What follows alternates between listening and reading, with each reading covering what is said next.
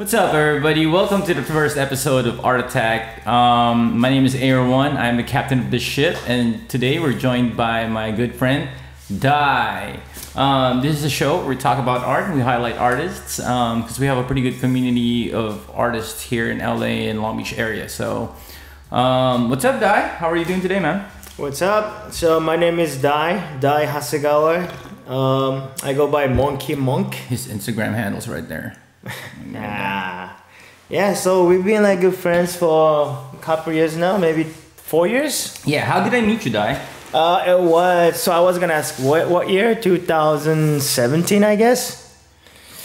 Yeah, maybe. Yeah, maybe. Yeah. Well, anyway, kind of long time ago. So we met through our friends, and then we did that was my first, not the show, not even show. We just we did a pop-up gallery on the street in front of a friend's house. That was you just put it up the mic or the speaker. Yeah, so yeah, we had those like pop-up gallery, like super street. But how did I meet you though? How did I meet you? Well, that's how I met, right? The first street gallery. But we had like couple like conversation before though.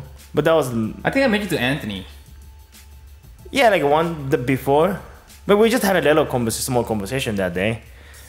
Yeah. Yeah. Oh, yeah, and then we did pop-up mushroom. Yeah, DIY art show. Yeah, on the street. Yeah, on the street, someone's house. I remember that. Right? Oh, you almost forgot. That's right. DAI brought his 10 by 10 tent that you have? Yeah. He brought his 10 by 10 tent, and we put a bunch of artwork right there. That shit was pretty cool. You're not from America. Yeah, I'm from Japan originally, but I'm living here for 10 years. 10 years. And why did you move here? So I was looking for some fresh, like some change, because I used to do b-boy when I was young, like 16. Like I was so into the b-boy breakdance, and then I lost when I was like 19. I had like my direction. I kind of lost. You lost your direction when you was 19 in Japan. So it's good to refresh my mind, you know. Like I was always looking for some new, fresh stuff to find what I really want in my life. Okay. So you just wanted to start something new. Yeah. So you moved to America because Japan's old for you back then. Oh yeah. You needed a change of environment, right? Okay. How did you get here? By plane. By plane. Yeah. Well, I started from the ESL class. When I came here, I had a zero English. So English was least favorite. My least favorite. I always slept. Yeah. Yeah, I didn't learn any. You really pay attention to English class at all. But now I appreciate. I like it. I like English. You know. You see, a lot of people know how to speak it, right? It's like a bridge language. Oh yeah. Right. Like paperwork. Yeah, paperwork. Most paperwork is like in English and stuff, right? So. All right, so now that you've been here 10 years, I remember when I first met you, you were doing, first of all, what were you doing in Japan? Because I know you do tattoos. So was that what you were doing in Japan before you came here? Oh, no, I was straight, so I went to school, right after school, high school, I started working for my dad's company, small like private company for the construction. So all my life, until 23, I did construction work. Okay, so you were working construction until you're 23. And then how did the art come about? Art was always there actually. So since I was a kid, I always loved to paint and draw. At some point of my life,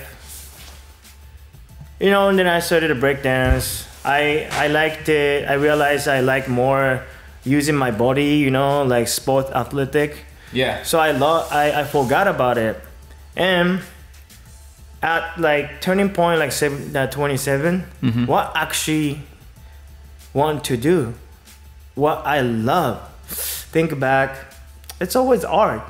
So why not just try it? And then I tried. I made one picture like realistic car drawing, and everybody's like, "Wow, Dai, you should follow your." So you didn't have any art training? Do you have any art training? And then you just one day decided you're gonna draw a car. Yeah, self-taught.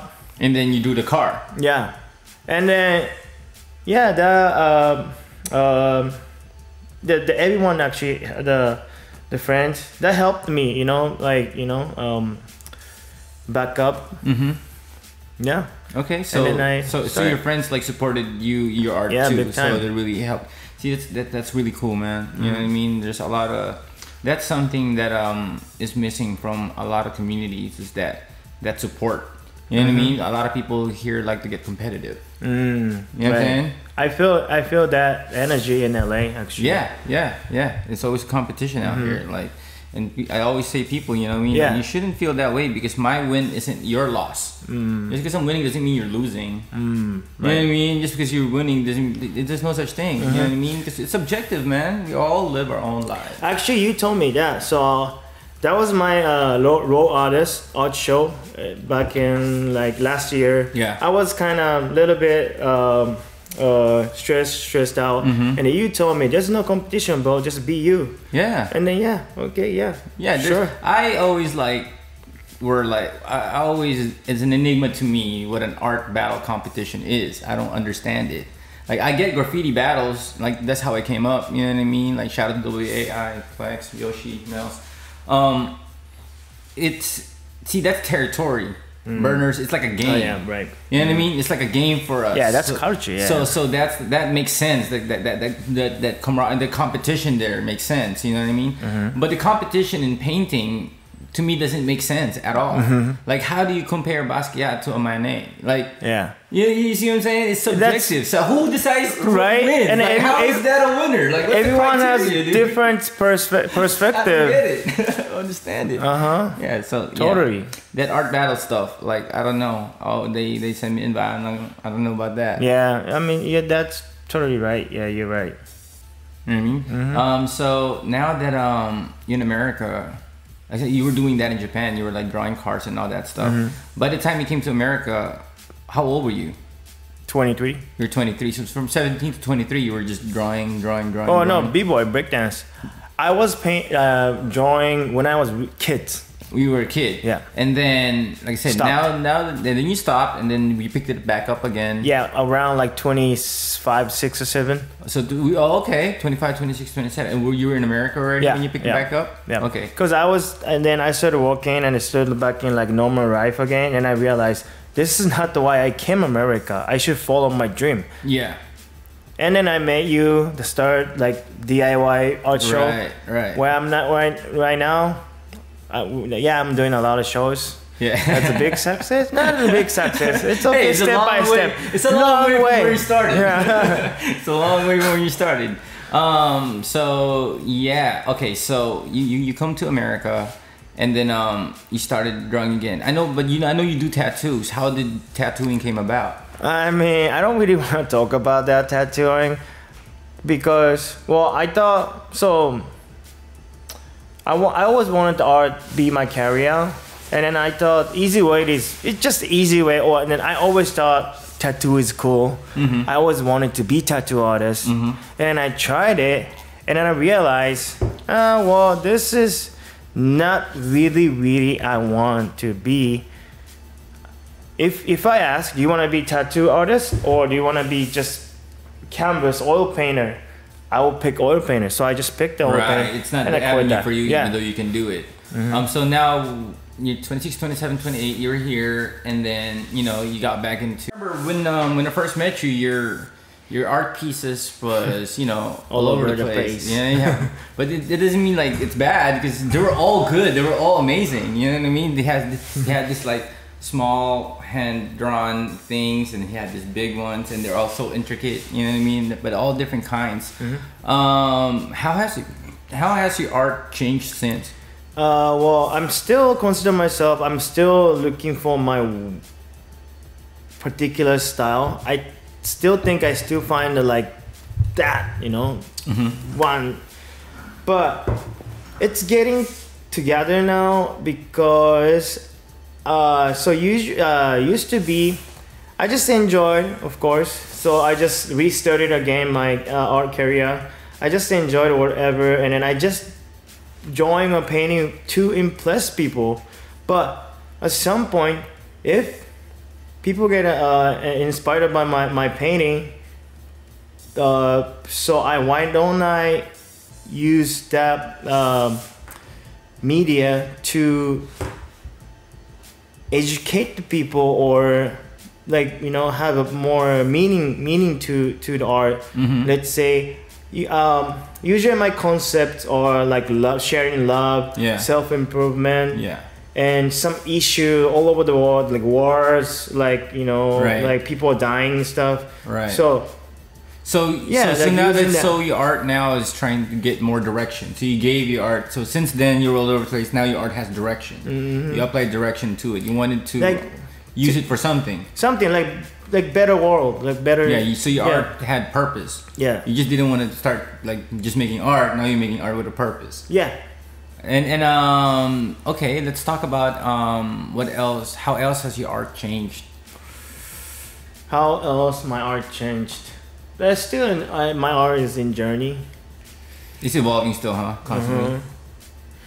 What changed? Well, I'm trying like all the media. I just started like the spray too, and graffiti too. Right. Oh, and then the mural thing is a new thing. I've never really done like mural, and I jumped up to the one of my friends asked me to join her mural, which is Nike East LA. Okay. That like 100 or 200 feet long and 30 feet tall. Wow. And we did it in 5 days. Wow, that's pretty awesome, man. Yeah. That's pretty awesome, man. What where can they find that? Is it on any street? And what streets in LA?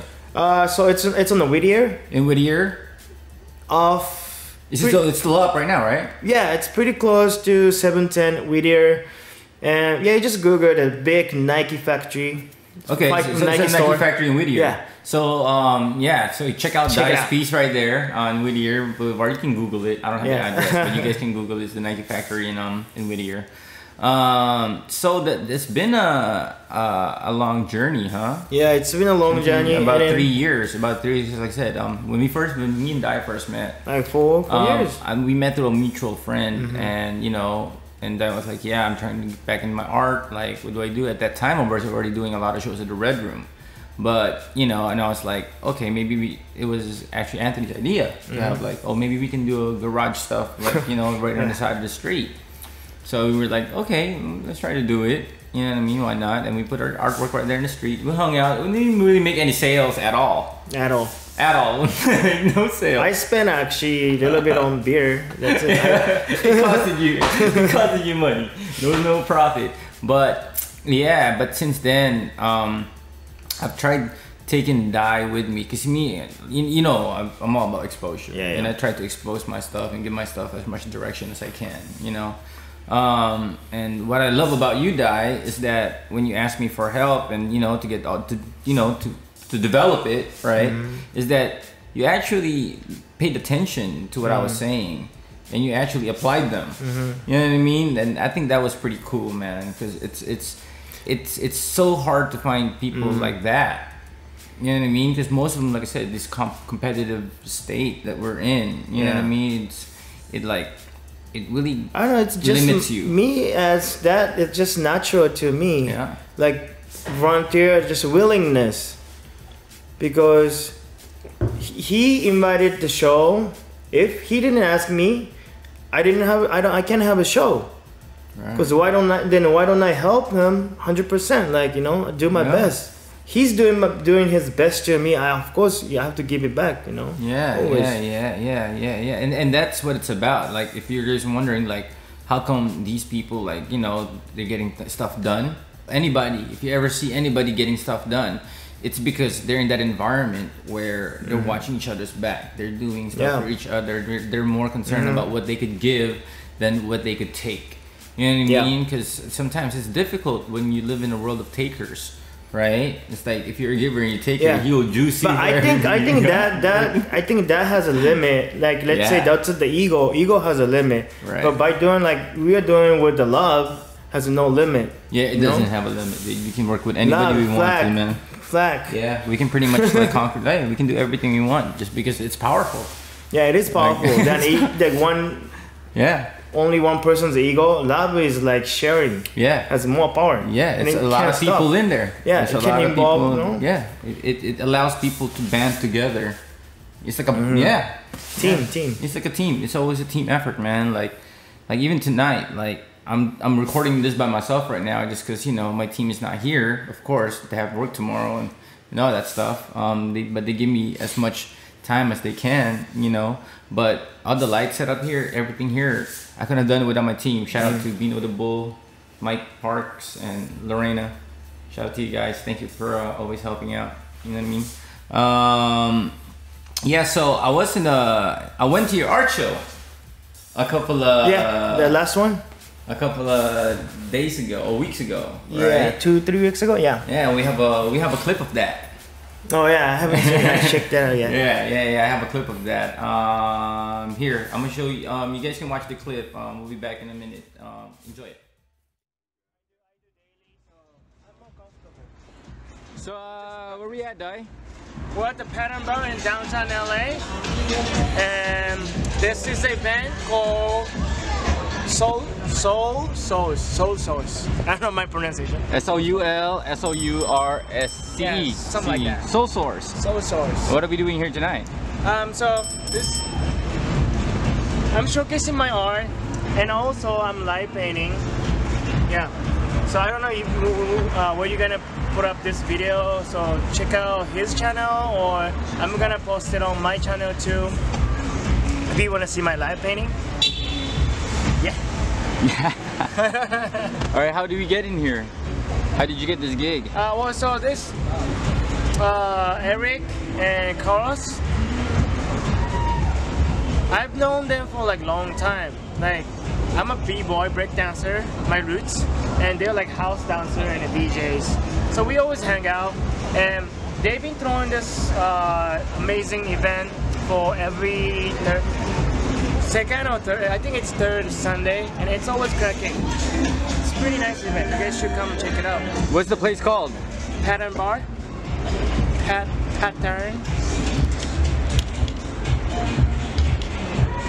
Bar. We're in LA, aren't we? Huh? So we're in LA, right? Yeah, downtown LA. Like this is like middle of downtown LA. See. FLAK, let's get FLAK. Anything you want to tell the people? Well, also for this, I started the new series called The One Stroke. You live your life just once. You never know how it's gonna end. It might be tomorrow, might never end. Your conscience goes out, never die. Or so my point is, just make a lot of mistakes. Doesn't matter. My line is not perfect, but somehow at the end it becomes beautiful. So just try your life, try to live, survive, give it a shot. Peace. Sick. Where can people find you? Anywhere. Find you on Instagram at? When you meditate, you see me. Find you at Instagram? Yeah, Instagram. At monkeymonkart. monkeymonkart. So my website is monkeymonkart, and my email is monkeymonkart email, and Instagram monkeymonkart. So it's Monkey Monk. Just type it in Monkey Monk, it pops up. Monkey Monk. There we go. Thank you, Dad.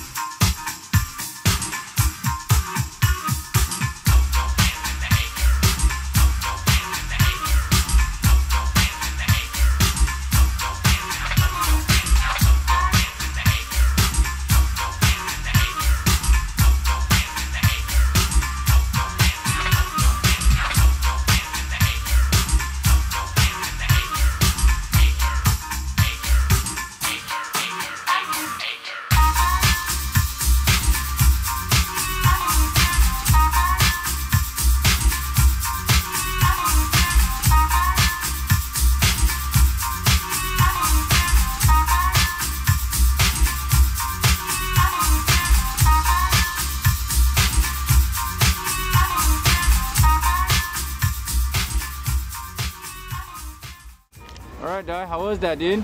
That was a good vibe. And I just finished a light painting, one stroke with owl. With the owl? Owl. With the owl? Yeah, that was fun. Thank you so much for coming. Yeah. It's a lot of dancing in there. Oh yeah.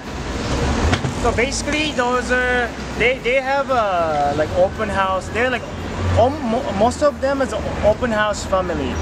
They're like a lot of like different kind of dancers, like hip hop, break dance, and house. That's our connection. Shout out to Soul Source. Soul Source. An open house family. Flag United. Yeah, okay. Shout to Flag United. There we go.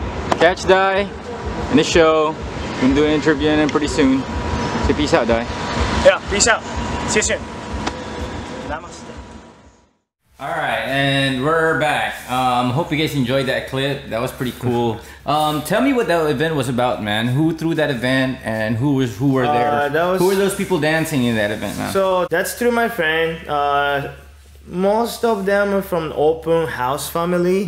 They have big organization like house dancer community. So I'm break dancer, and then that's the connection. And they dance like ballroom stuff.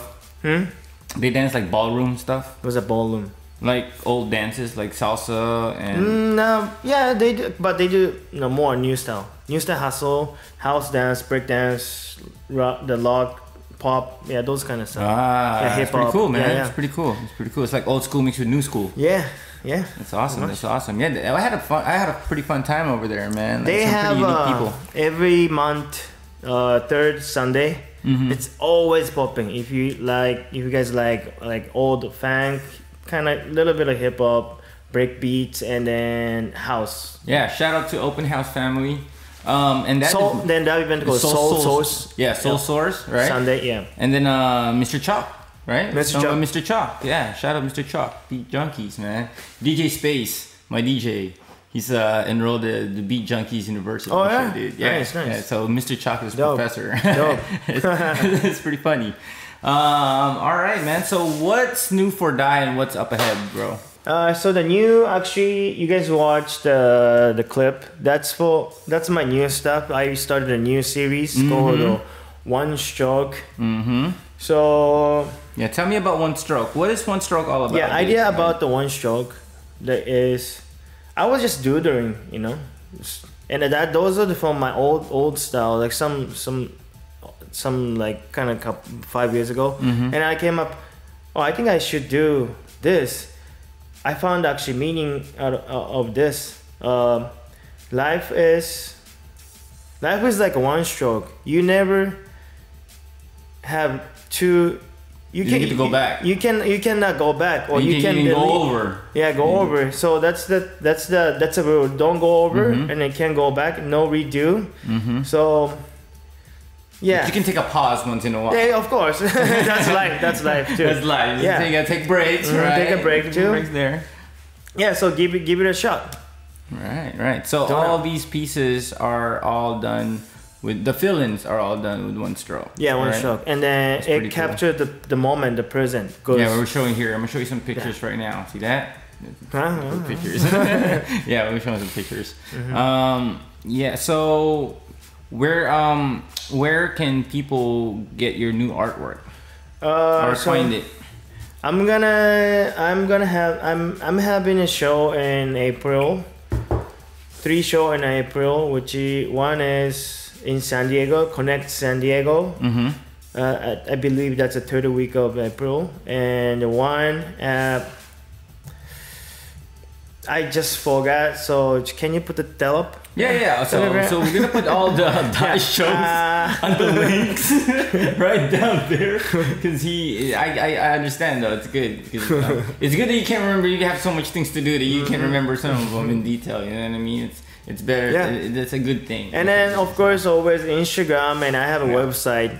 Okay, so Dai's Instagram is right there too. Dai's website's right there too. Click the link in the comment section and stuff. Well, this was pretty fun, Dai. Yeah. I hope I have you back in the show, man. Yeah, man, it's pretty fun.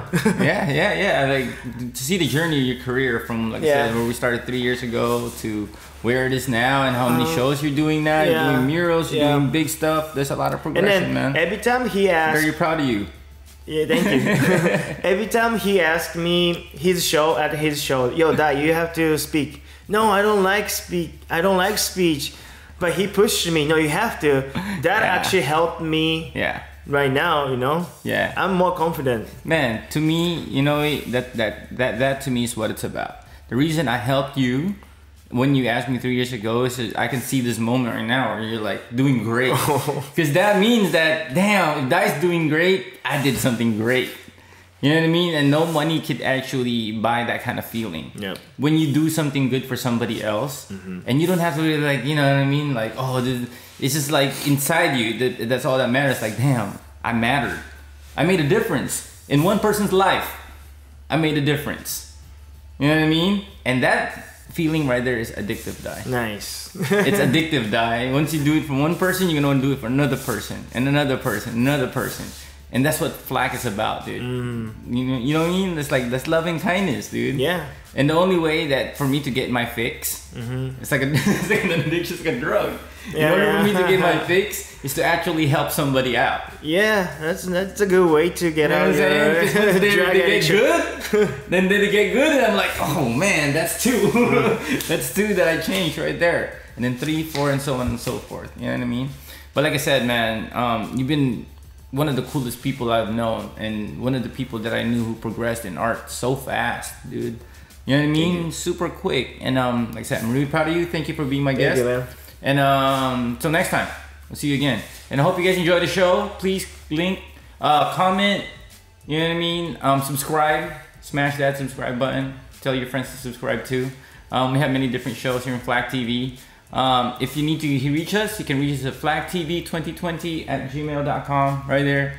If you want to be a guest of the show, or if you just want to give us some money because you like us. We love you. Peace. Thank you. Peace.